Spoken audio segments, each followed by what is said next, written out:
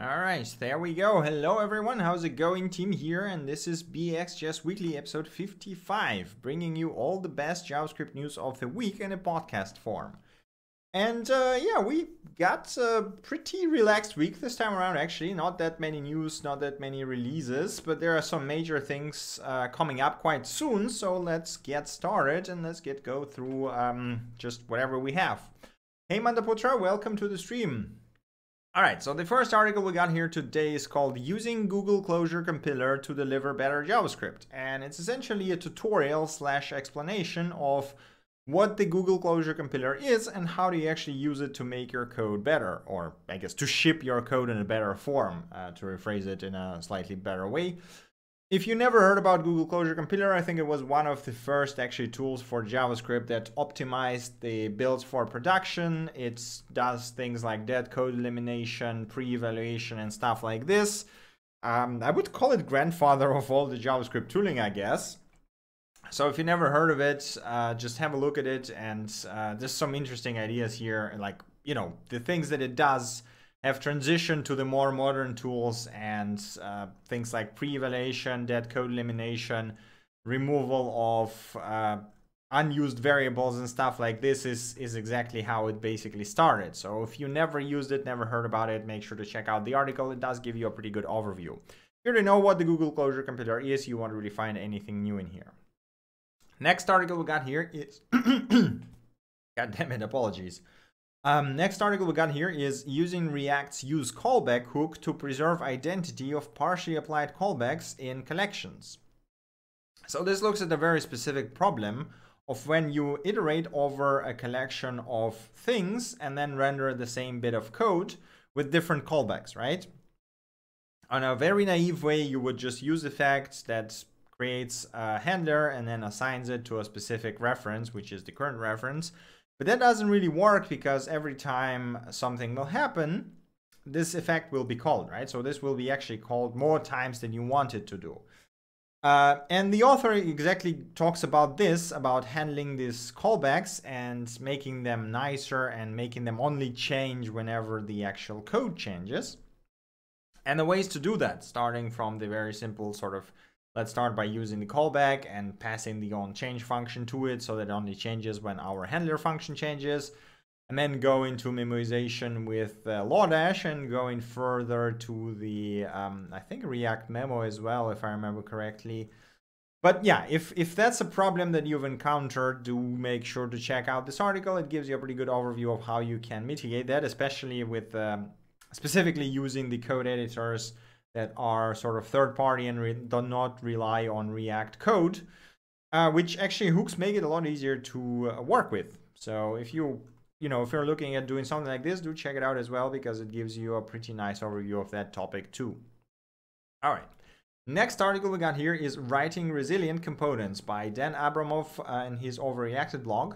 So this talks about, well, first of all, it actually, the introduction is a bit, how do you put it? So we had a tweet from Dan quite some time ago where he said that, you know, linters can get annoying and you shouldn't dwell too much on what the linter tells you. And if it doesn't make you more productive, you should remove those rules. And this is essentially sort of more expanded version of that tweet that says, hey, the linter should actually help you, not just say arbitrary things like, for example, set state in component demand is forbidden. Why is it forbidden? Is it bad? No, it's not bad. There are legitimate use cases. If it would be bad, React simply wouldn't allow it. So you shouldn't, like, you know, there he says, like, the use Mary Kondo for your linting config and so on and so forth. And then he goes to outline the sort of best practices for the moments when you write the components, right? So how do you write the best components?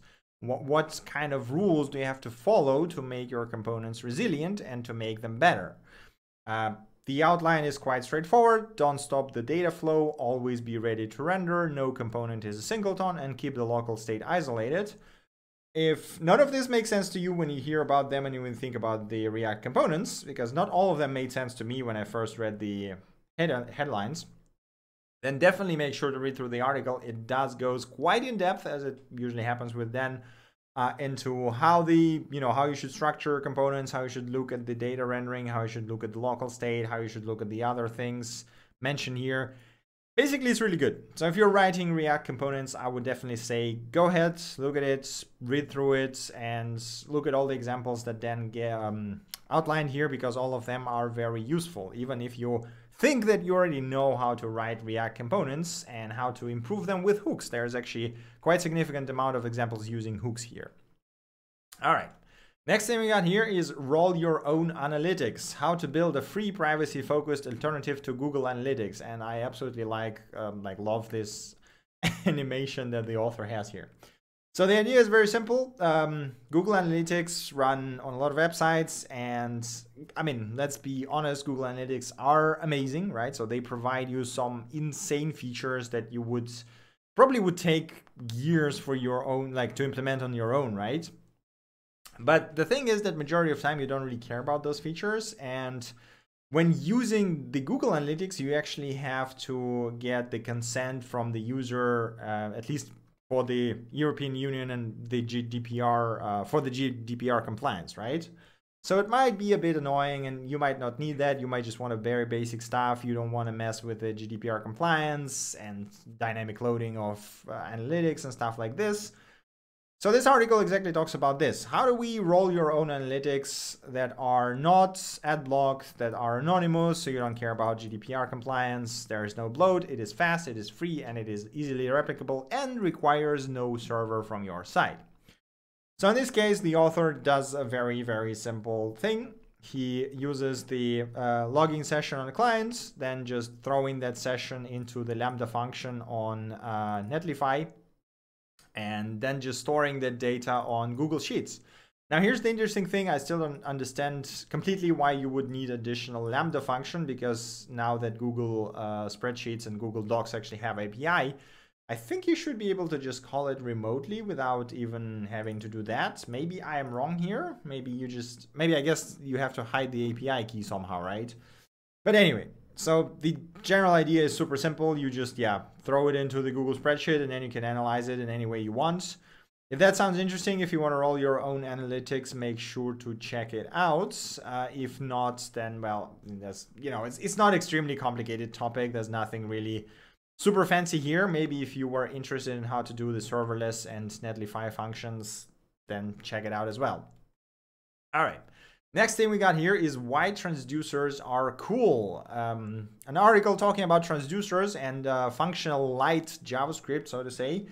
The it expands on the one of the appendixes to the functional light JavaScript book by Kyle Simpson, which is, by the way, a really great book. And if you haven't heard about it or haven't read it, I would recommend picking it up and at least having browsed through it, because there are some really good things inside.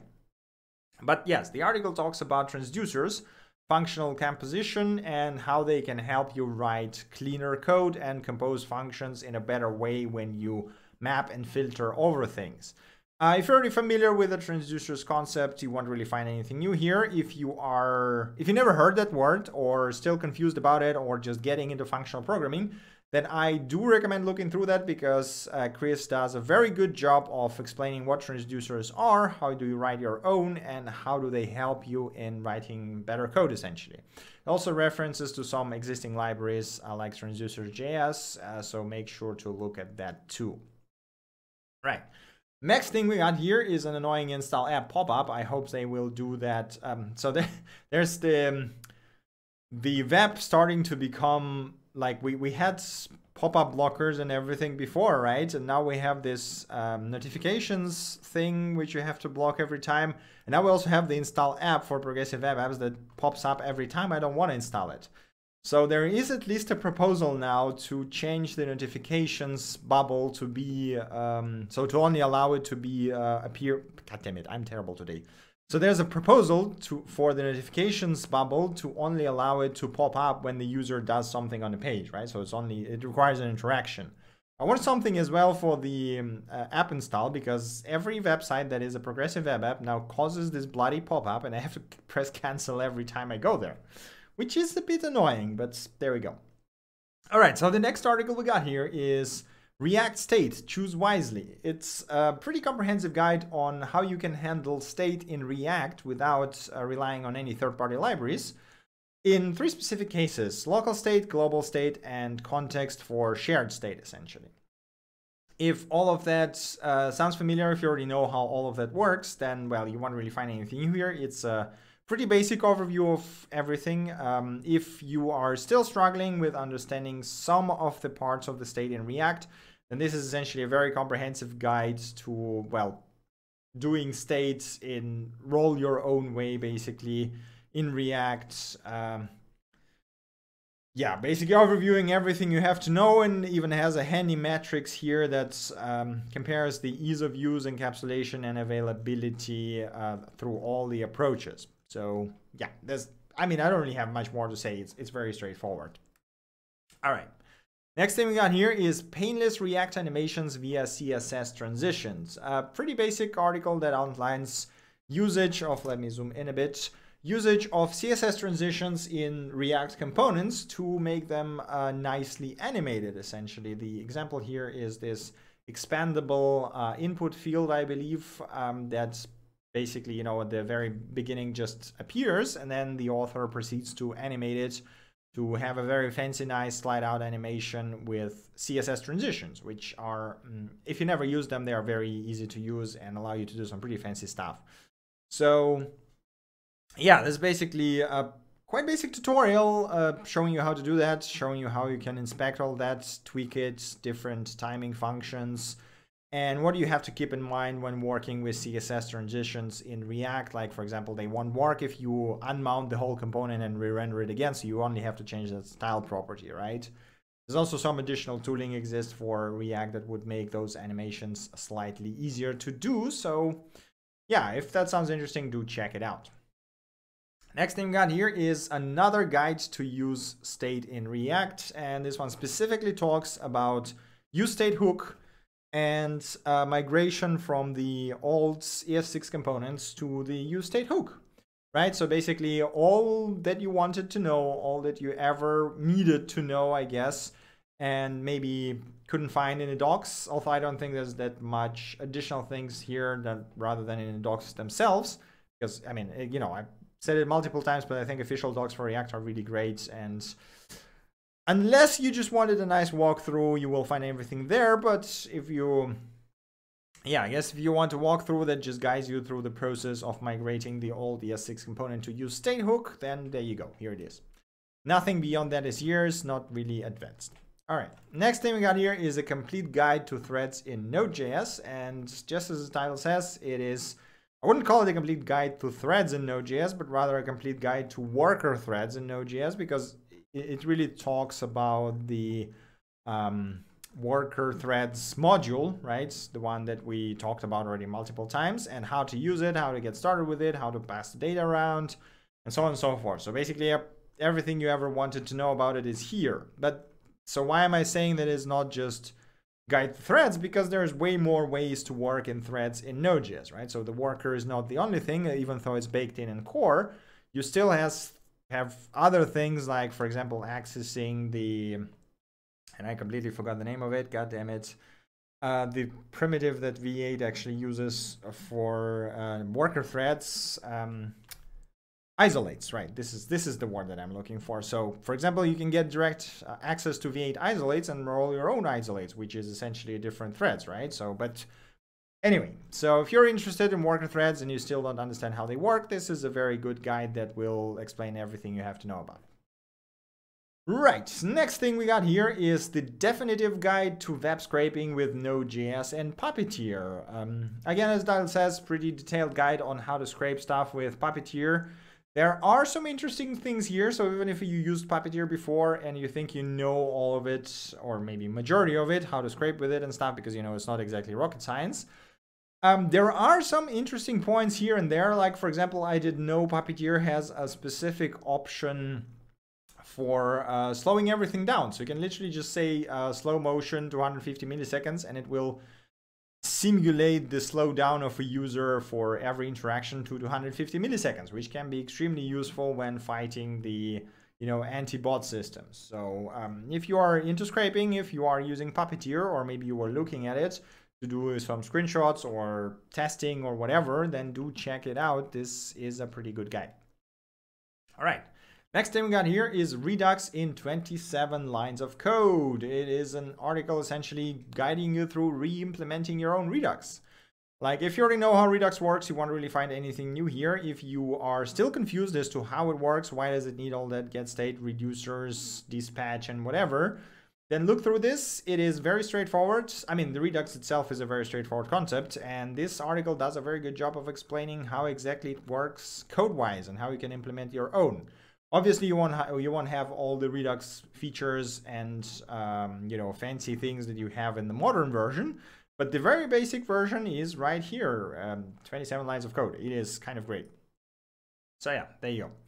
All right, next thing we got here is how to think and type in TypeScript. This is a tutorial on, yes, exactly, thinking and typing in TypeScript. It essentially walks you through the syntax combination, different types that TypeScript has, and the specific use cases, and how to use those types in those specific use cases. I am not a TypeScript person, so can't really comment much on that. So if you're just getting started with TypeScript, I think this would be a good starting point.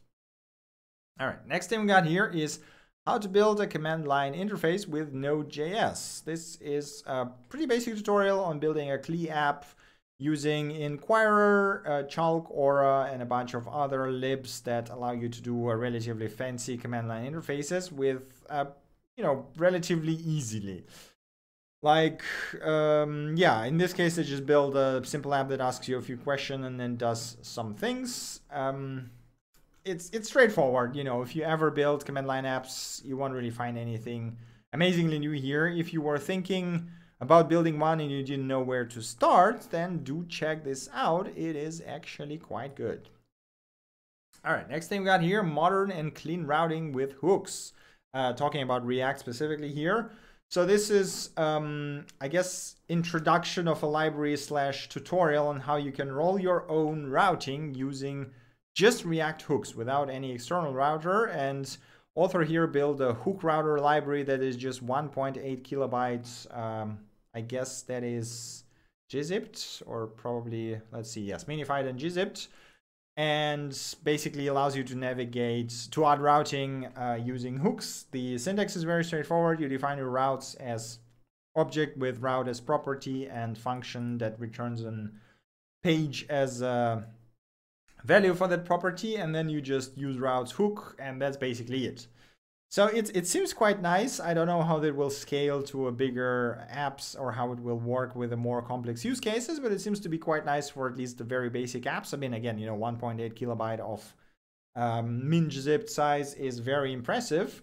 And the article itself also talks about how you can actually implement that, some advanced usage cases, and how exactly it works. So if that sounds interesting, do check it out. Seems to be pretty nice. All right. Next thing we got here is I Don't Hate Arrow Functions, article by Kyle Simpson, the author of the You Don't Know JS and a bunch of other really good books, where he talks about arrow functions and how he doesn't like when they are used in some specific cases. And it seems like he's not the only one who supports this sort of viewpoint. And he built the proper arrow ESLint plugin that allows you to enforce some of those things. So if you don't like how some people use arrow functions in some cases, or maybe you yourself don't like to use them in some cases and want to enforce it using ESLint, have a look through this article. There is some arguments here. I mean, it's quite interesting to read. He's always very thorough in his research and his arguments. So make sure to have a look at it. It is always fascinating. All right, next thing we got here is how to manipulate CSS colors with JavaScript. Now you think, what's hard about that? Well, this guide goes very in-depth on that, as in, mathematical formulas in-depth on lightning, saturation, and all that kind of stuff. So if you are heavily involved in working with colors, then this might be very interesting to you, or if you wanted to, because, yeah, there's like basically half of the article is mathematics related to colors, which is kind of crazy, but it's actually kind of good. So yeah, if you ever wanted to work with colors from JavaScript, do check this out. It gives you a pretty good and pretty hardcore mathematical foundations for that. All right, next thing we got here, and I think that is actually we're done with the article, so now it's just a bunch of smaller announcements and awesome bits left. The first one we got here is an article from Pika Web team called The Future Without Webpack, and where they explain essentially why they made Pika Web and how is it different from Webpack and why you should use it essentially, right? So the idea is that it's a configuration-less bundler that is super easy to use, super easy to set up, and essentially just hides bundling in a different place, which actually sounds very similar to Parcel, and I'm still not completely sure how is it different from Parcel. One of the cool points about the Pika Web that I like is that they sort of say that view source is back, and they actually show you the source of a specific file. So when you do view source, you can see the original code, which is kind of awesome. So definitely like that. So if you were interested in Pika Web but wanted to know more details, do check this out. Next thing we got here is very awesome project from username Vasiop. I'm not sure exactly how to read that. Vasiop. Whatever. You know what? I'm gonna break it anyway. So he built C tutorial that runs in a browser, I guess C virtual machine / tutorial that builds in a browser and guides you through writing things in C. Now here's how it looks. So you got this assistant that basically teaches you C, right? So you got these tutorials, you can put the cursor there and you can compile it. Now the neat thing is that this is a full-on virtual machine that shows you the compiled code, stacks, the memory, everything, and you can go step by step through that and see how exactly the C execution works. It is awesome. All of that is open source and available on GitHub, so that sounds interesting. Do check it out. It looks absolutely amazing. Or if you want to learn C as well, I mean, there's a bunch of lessons, so do make sure to check it out. All right, next thing we got here is a tweet from Miles Borins, who is working on Node.js. After over a year of work, pull request to update the ESM implementation in Node.js has been opened. You can now use .js for ES modules by setting type module in package.json. Node.js specifier resolution is not on by default, and there is now .cjs file support.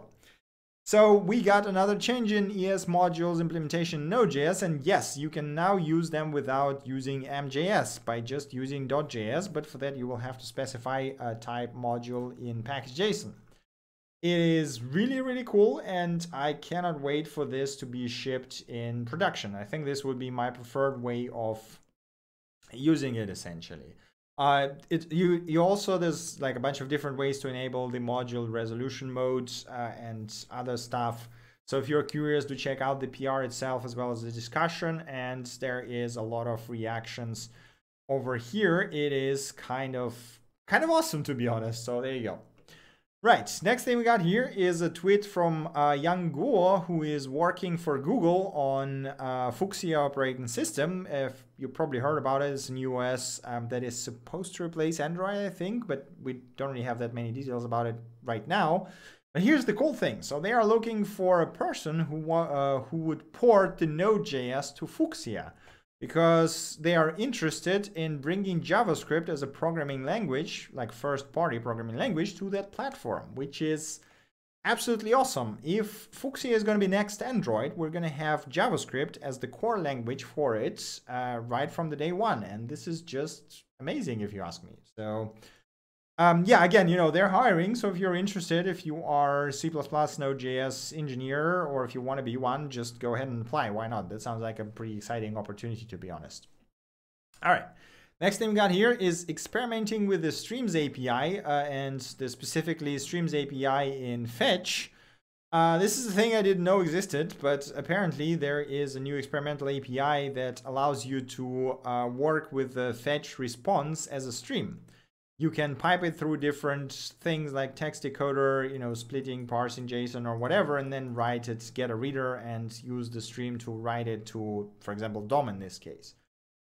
Which is pretty cool. I mean, the article itself is not exactly super large, but it is kind of awesome. I didn't know that existed. Like, I didn't even know it was a spec. For some reason, I missed it completely, but yes, this is a thing that exists.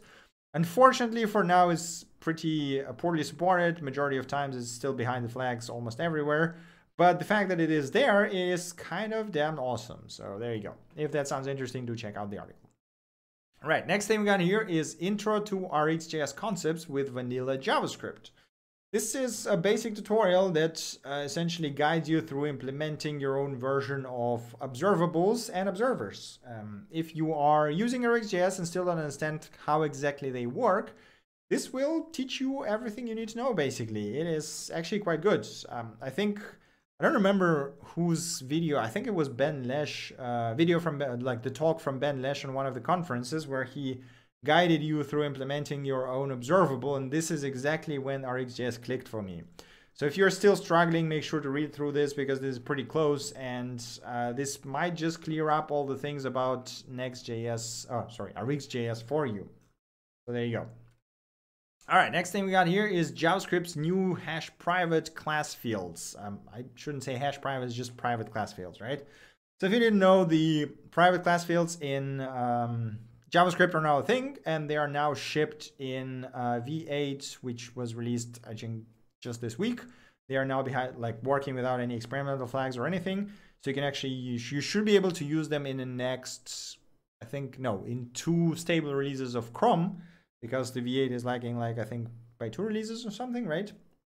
And this article guides you through the syntax. How do you actually define them? How do you use them? How do you access them? How do you set them? And what do you actually can do with them? It's quite straightforward. So if you are interested, make sure to check it out. If you already know how they work, then well, there's not really much new here. All right, next thing we got here is a collection of tweets from Sebastian McKenzie. You might know him as the original author of the very first version of the Babel. He's now working on a tool that was called Sonic, then Hydra, now it's called Rome, and it's a JavaScript toolchain. It has 0 dependencies, everything is custom. It has a linter, bundler, compiler, formatter, testing framework, dependency manager, and more, and all of this as a single system.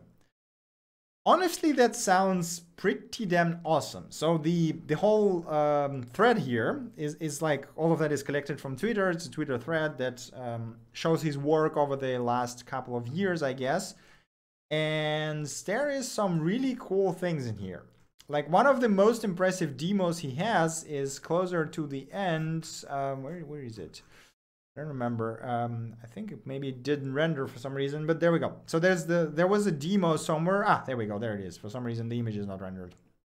So there's a project that contains 524 files and 40K lines of code linted in 3 seconds, which is mind-blowing if you ask me. So I'm quite excited to see when he releases that and how it's going to look, and if it's once again going to change the way we write JavaScript, because Babel very much did that. And, you know, it's kind of amazing to see his work. So there you go. If you're interested, make sure to read through the whole thing. There is a lot of pretty cool details here. Okay. Next thing we got here is the release of LLVM version 8 makes the WebAssembly target stable. So it's no longer experimental, and you can now compile LLVM stuff to WebAssembly without being afraid that something is going to break, essentially, which is kind of awesome. Right, next thing we got here is interview with Henry Zhu, who is the core maintainer of the Babel right now, about his work as an open source maintainer, the open source in general, and stuff like this. So if you're curious, make sure to check it out. There is some pretty cool thoughts and pretty cool yeah, I guess, you know, interview is really great, so just have a look at it. All right, and the last thing I want to highlight for the tiny bits and things section is the Humble book bundle, Web Programming by O'Reilly. This is, it's going to be up for 9 more days, and you can pick up quite a lot of really good books for just 15 bucks. And yeah, there's a lot of really, really good books in here. So if you haven't read some of them, if you are reading a lot of books, or maybe were considering to pick up some JavaScript and CSS books and React books, then, well, there you go.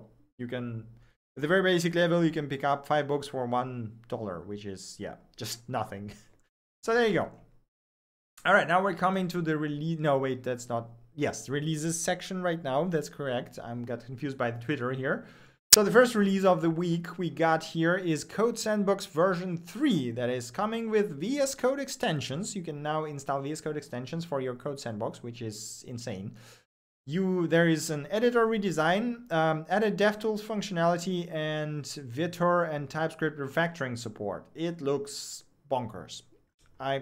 Code Sandbox is my go-to thing for quite some time when I want to experiment with code, and they just made it like 10 times better. So there you go.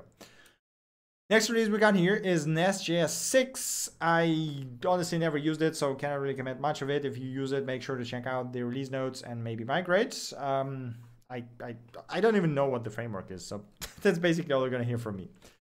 Next thing we got here is React Router version 5, which is actually backwards compatible to React Router version 4. The reason it was bumped to version 5 is because of the peer dependencies that require to be bumped and might break things.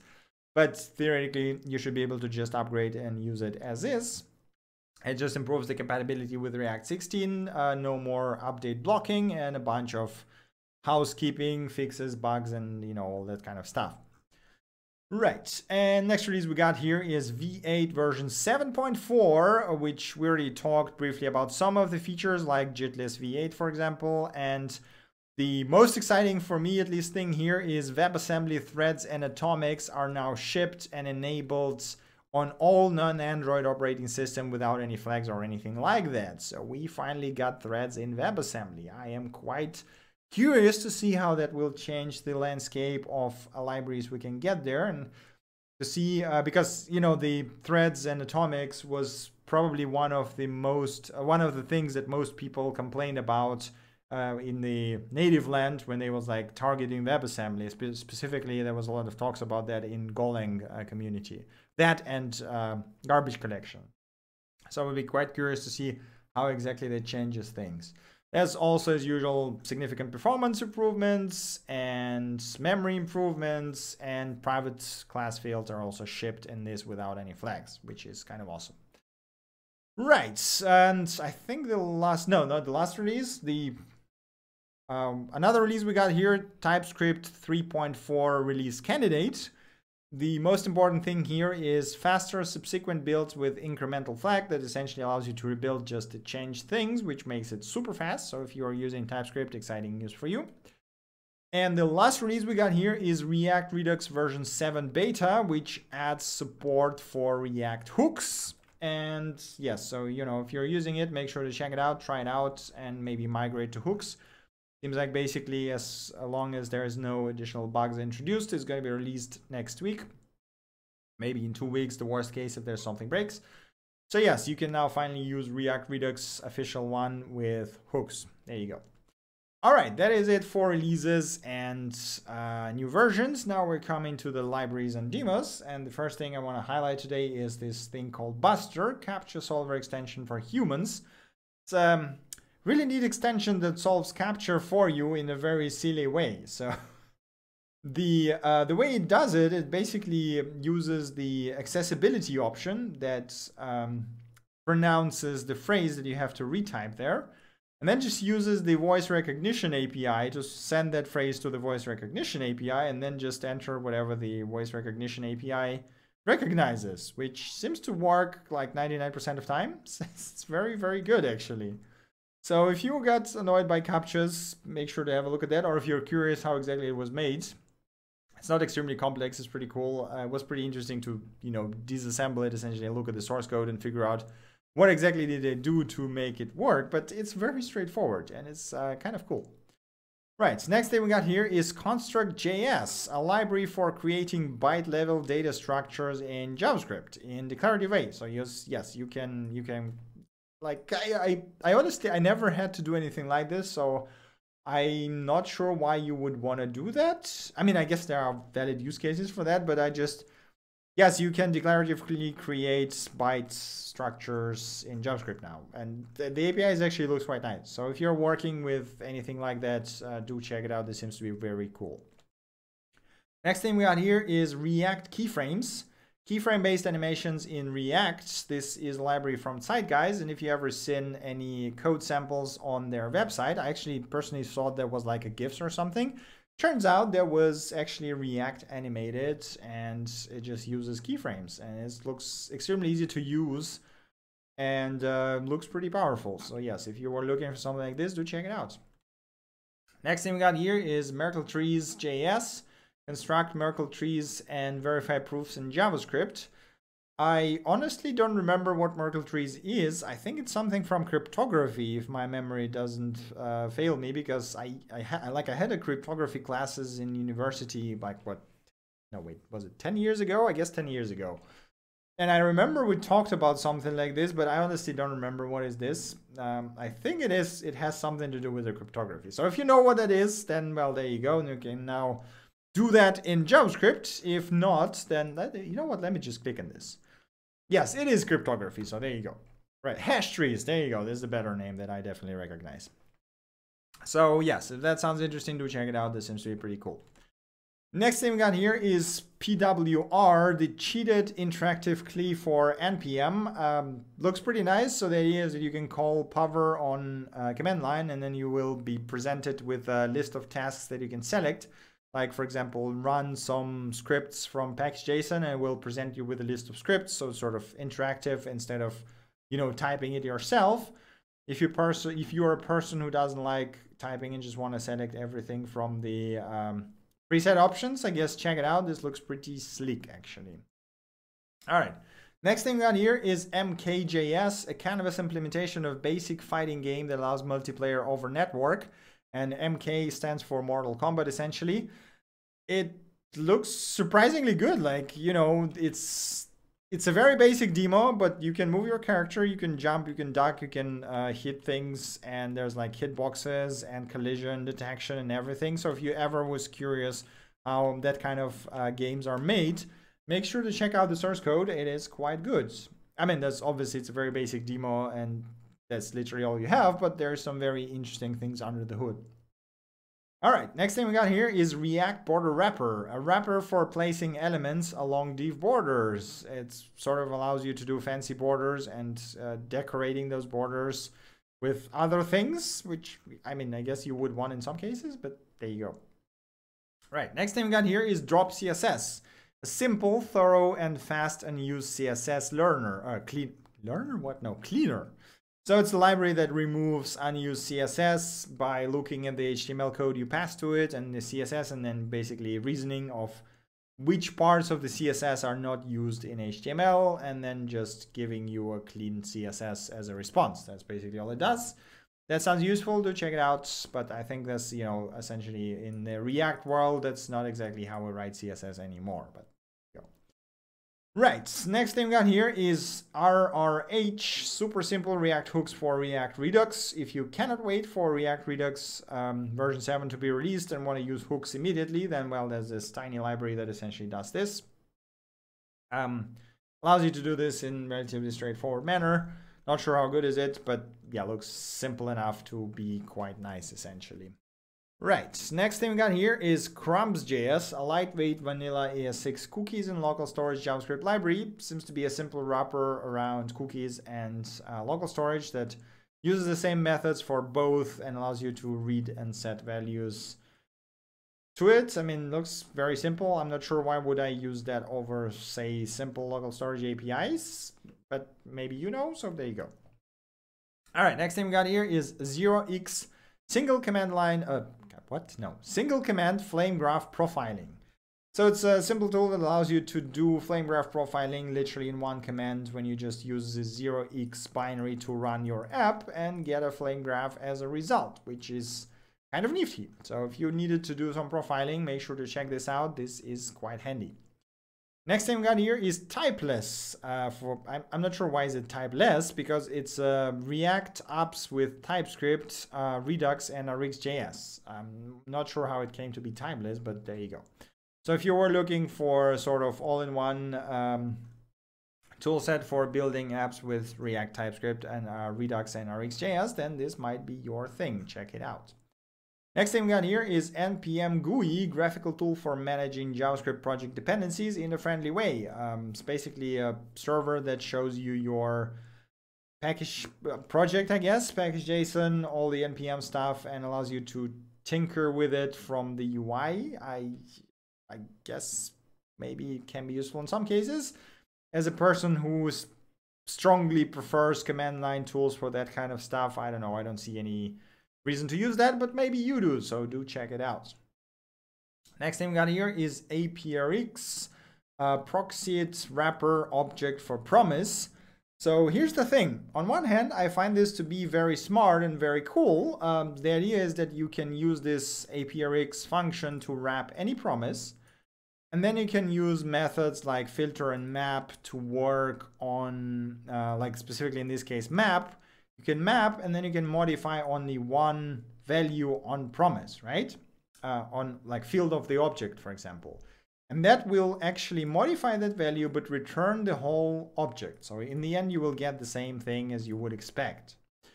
Now, on one hand, that looks really cool. So the way it works is by using ES6 proxy and by just, listening to the changes.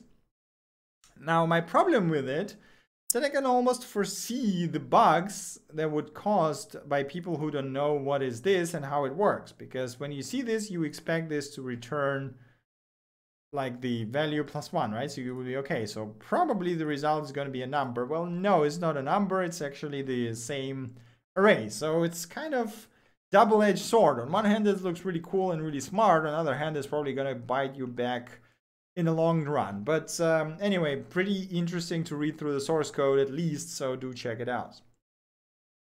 All right, next thing we got here is from, a JavaScript library to transform sequences of data from format to another. It looks very similar to stuff like BxJS and other data sort of querying transformation libraries, at least for iterables, because it only works on iterables and basically works on any iterables. So it uses the iterable protocol and allows you to do link-like things, which again, BxJS is also sort of like link-like things, like filtering, sorting, and then converting that back to array. It's also like lazy execution and everything. So I think this needs comparison to RxJS because it looks way too similar to it. But yeah, if that sounds interesting, do check it out. Maybe it's actually smaller, I'm not sure. Like RxJS by this time is extremely large and has like tons of operators that are probably very hard to keep track of, but there you go. All right. Next thing we got here is log update. Log by overriding the previous value in terminal. Useful for rendering progress bars, animations, and so on and so forth. Yeah, this basically says all of it. You can re-render the needed thing over and over again, used in libraries like Lister, Aura, Speedtest, and all the other things, and extract it into a separate library so you can re-render your own thing. There's a very nice animation showing how it works. If you're looking for something like this, do check it out. Next thing we got here is Multrin, organize multiple apps in tabs. This is Electron app that actually allows you to drag in windows and combine them into one window. I'm honestly not sure why you would want to do that, but maybe you do. So check it out. The interesting part for me was at least reading the source code to see how exactly it was implemented, because I did not know you could manipulate the windows in this way. So there you go. All right, next thing we got here, and the last one for today's libraries and demos, is bin.js ref, a reference implementation for JavaScript binary AST format. We talked about this proposal quite some time ago, and the idea is that ES committee wants to introduce the new binary AST format that would speed up the parsing of JavaScript by 30 to 50%, right? And this is the first reference implementation of it, made in Rust. So if you're curious, you can check it out. It is a pretty big step for the progress, and I'm quite curious to see how that will develop, because this should give us some quite significant improvements of at least initial page renderings in JavaScript. So yes, this is quite exciting. All right, this is actually it for libraries and demos. And before we wrap this up, I've got pretty amusing article here from Facebook. So Facebook just admitted that it stored hundreds of millions of account passwords in plain text. If you haven't heard about that, that just happened last week, and now they are actually, there's a possibility that they will get $1.6 billion fine from European Union because of the GDPR breach, essentially.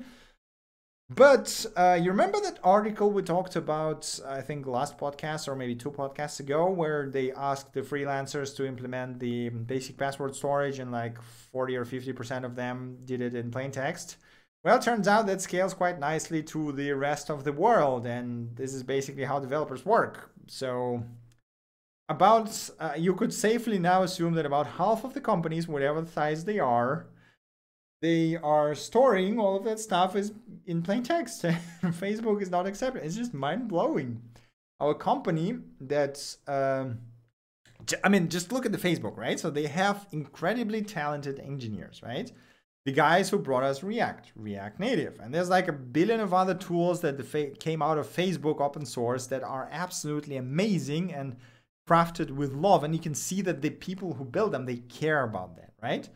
And on the other hand, you have guys who handle the authentication and storage, and they were like, screw it, we'll just store the passwords in plain text.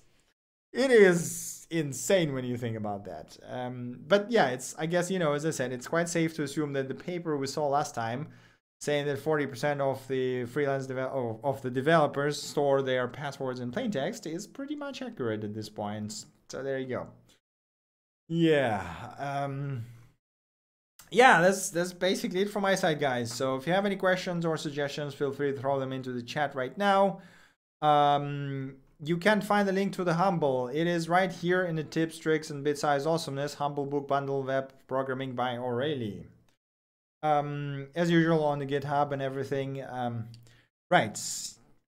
Yeah, so if you have any other suggestions or questions, throw them into the chat right now. If not, we can wrap this up here. As usual, you can join our Discord server to chat about JavaScript or ask your questions. Yeah, we are more than happy to see you there. Let me have a look at this. Framework 7. I've never heard about it. Full-featured framework for building iOS, Android, and desktop apps. Docs templates. So it's based on Apache Cordova. Okay, so it's basically just a web framework that provides a nice wrappers for Cordova and Electron. Well, I mean, it's a nice way of building things. I don't know if I would use something like that. I think I prefer native approach, but yeah. Count and hate him. Man admits to tricking Facebook in 100 million scam. Wait a second, what? Lithuanian man faces up to 30 years in prison after admitting his role in scheme that bilked Google and Facebook out of 121. What the? Okay, that sounds quite interesting. Frauds related to phishing scheme that conned to tech giants. Quantum computer time. Okay, so what did he do? Was arrested. Thought he would hide behind a computer screen halfway across the world. Don't click on this. Why do you mean don't click? I'm really curious as to what that guy did. Scheme last year. So what is the scheme? Created fake corporate stamps, email accounts, and invoices purporting to be from. Oh, so he just sent them fake invoices and they actually paid them? Like, I mean, I don't think that's a new scheme, right? It's like he literally just. That's fraud straight up. Quanta imposter reportedly conned the account. Yeah, so he just created fake invoices and then them to the Facebook and Google, and they. That's nothing new. I mean, come on, that's been out there for ages. The only thing is that he got caught. If he wouldn't be so greedy and did like 3 or 4 invoices, he would probably get away with that. But yeah, Google gave about 23 million, Facebook gave about 98 million. Oh, I totally forgot to include one other article. Wait a second, I had another really awesome article. So there was the Game Developer Conference, right? And there was a bunch of devs who started arguing about how to, let's create a bot that generates garbage slot machine games. It started as a joke, and then they had a talk at GDC where the joke actually outgrew itself, and the bot made like 1 app a day, I believe, or something. So it was like the marketplace was flooded with this garbage essentially. But they actually made some games, so some of those slot games, for some reason, earned them $50,000. it is on advertisements. So the bot generated those slot apps by, you know, basically taking random garbage from internet. And the game called 3D Sexy Skin Slots, which is ridiculous on its own, had advertisement in there. It was downloaded 1.6 million times, and it generated $50,000 US, which is like, what is up with this world? Like, what is this? It is insane. So yeah, it is also quite, I probably should include that into the, I don't know, maybe next podcast. Let me just save it somewhere. Let me do this and save it into my next podcast thingy. Yes, because this article is just, I'm gonna put it somewhere in the BxJS website, because this is just too good to miss, because this was absolutely amazing. But yeah, that's basically it from my side, guys. So thank you very much for watching. As usual, feel free to join our Discord to discuss JavaScript or ask for help or just talk about the articles that we covered here. Thank you guys very much for your support. Have an awesome rest of the weekend or rest of the week, and I see you next time. Bye.